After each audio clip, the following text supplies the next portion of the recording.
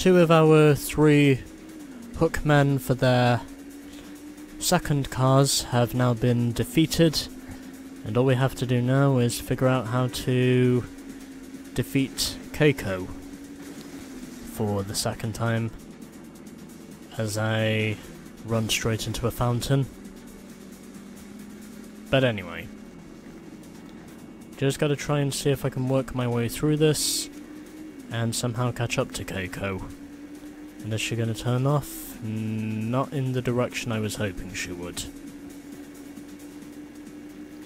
But either way, we've still got plenty of time, so hopefully I should be able to catch her.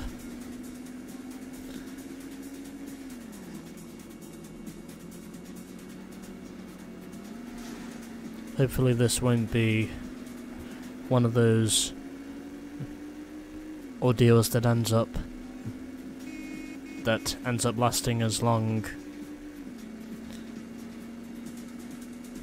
as Perseverance frames would last in the World Snooker Championship. Kind of like when... Hey, boy, try to keep up. Kind of like when Luca Brissell was able to eventually beat Si Jia Wei in the World Snooker Championship to the final against Mark Selby, and ultimately, because Luca Brissell at the time had pulled off what was truly an unthinkable comeback, he ultimately made it to the final, and he was able to fend off from one of the Crucible's best players, the way I see it. And I can definitely say Mark Selby is clearly one of the best. Probably the second best World Snooker Champion behind only Ronnie O'Sullivan. Enough small talk, let's race.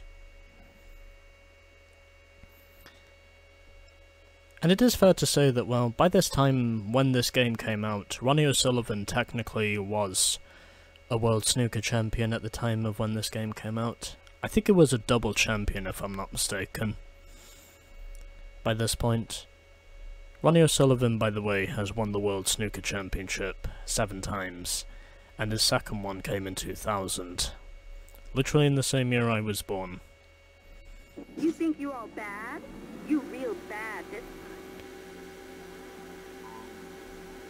Ronnie O'Sullivan is definitely one of the very best when it comes to snooker, especially with the number of championships he scored under his 30-long-year resume alone.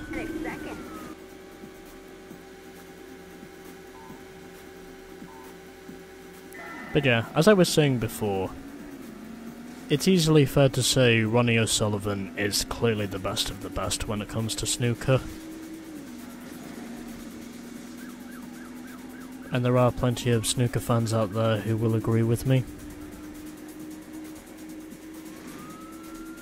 Stupid men in silly clothes wanted to ask me out again. It's also quite easy to understand why my parents... Full of surprises. You made it. For someone who has watched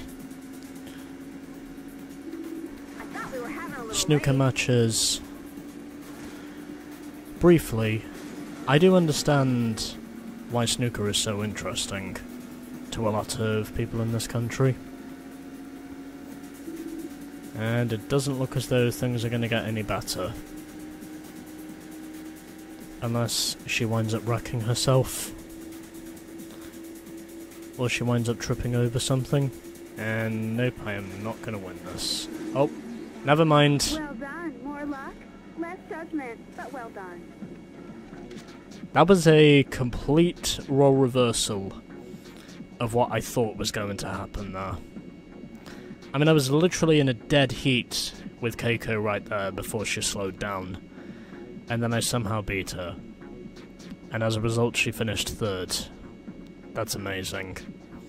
So Homeboy 1 finished in 2nd. Then it was Homeboy 4, coincidentally, in 4th. followed by Homeboy 2, and then Homeboy 3. Definitely a competitive race because there was only 5 seconds between us. So, let's now dial up Kiko for her second car. You think you beat me in that? You think again. And do not need to change cars.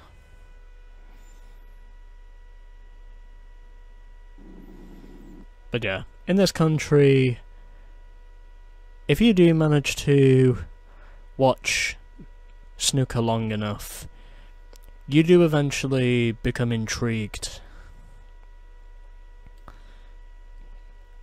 with how much strategy and numbers are involved for the best of the best to duke it out for the trophy. And it is also fair to say that, aside from Mark Selby, Ronnie O'Sullivan is technically the only other World Snooker Champion in the history of the Crucible, dating back to 1977, that has officially managed to successfully defend his title.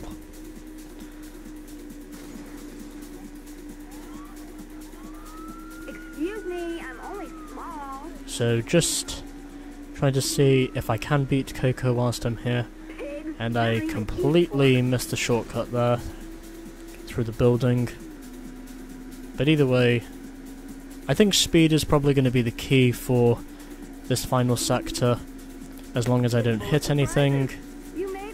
And hopefully speed will manage to reward me with victory. If I don't hit anything. I finally see what you're like from behind. Okay, so doing well so far. And there we go. I win! You're fast. Ugly, but fast. And I beat her in the end by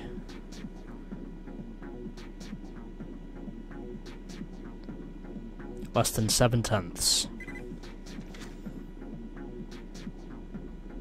Well, better get a replay whilst I'm here, because I know there are going to need to be some shots for me to get of this Jones J420 and Keiko's Piranha PDQ-R.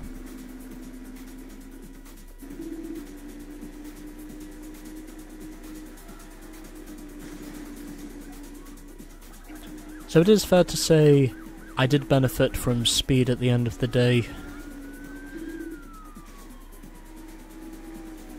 And it's ultimately because of that I was eventually able to officially beat her.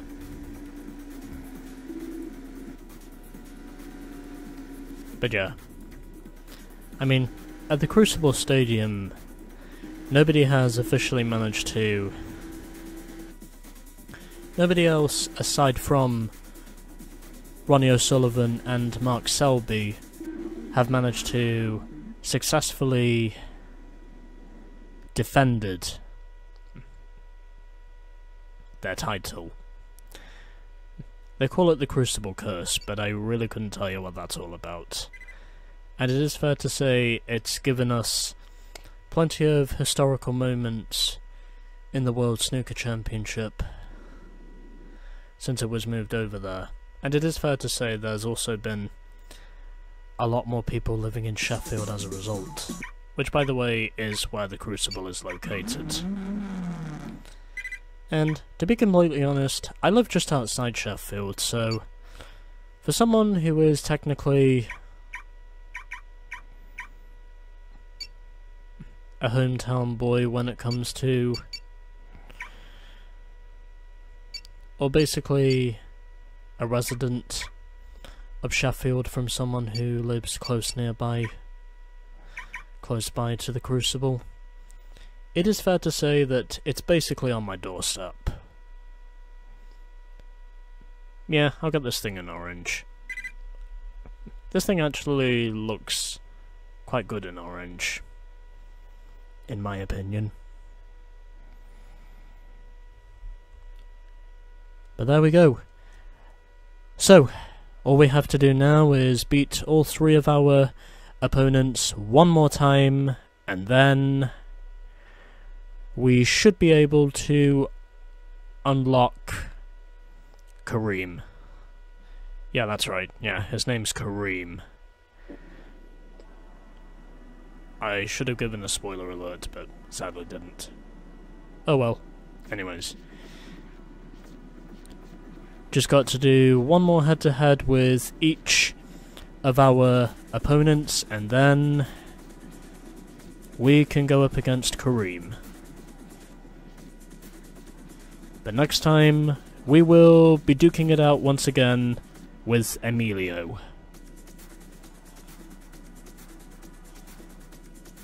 And with that, stay tuned for more of Midnight Club.